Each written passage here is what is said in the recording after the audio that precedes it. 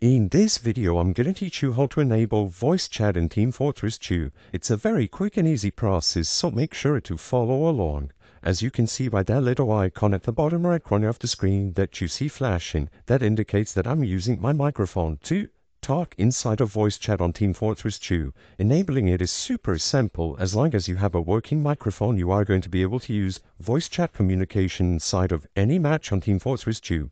What you have to do is first, the basic setup. When you get inside of the game, you can also do this on the main menu. Pause and then go into the options. Inside of the options, switch over to audio and make sure that everything here is set up properly, so your speaker configuration. And next, the most important thing to do is to go over into multiplayer and advanced. Make sure that voice chat is enabled, so tick this option if it is not enabled.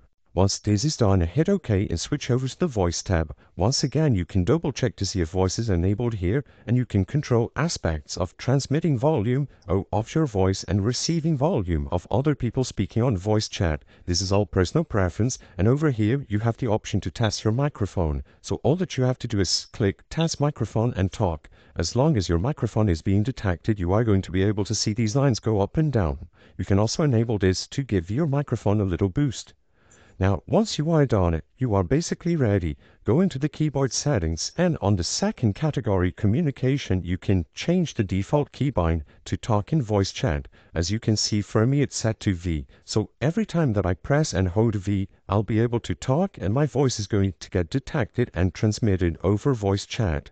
For the most part, you are done with this, but if you are still encountering issues, there are some advanced troubleshooting steps that you can take. First of all, open the Steam overlay. Usually Shift+Tab is going to open it. And in here, go into the settings. So click this little cog icon.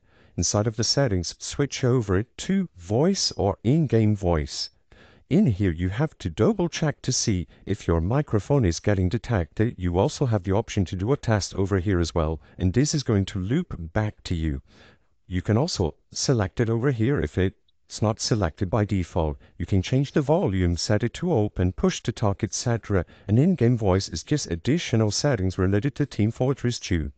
But like I said, for the most part the process is very simple and you should be able to get voice working as long as you do everything inside of the game. The Steam overlay stuff is only if you are still having trouble getting it to work. I hope I was able to help you on how to enable voice chat in Team Fortress 2. If this video helped you, please be sure to leave a like and subscribe for more quick and easy tips. Thank you for watching.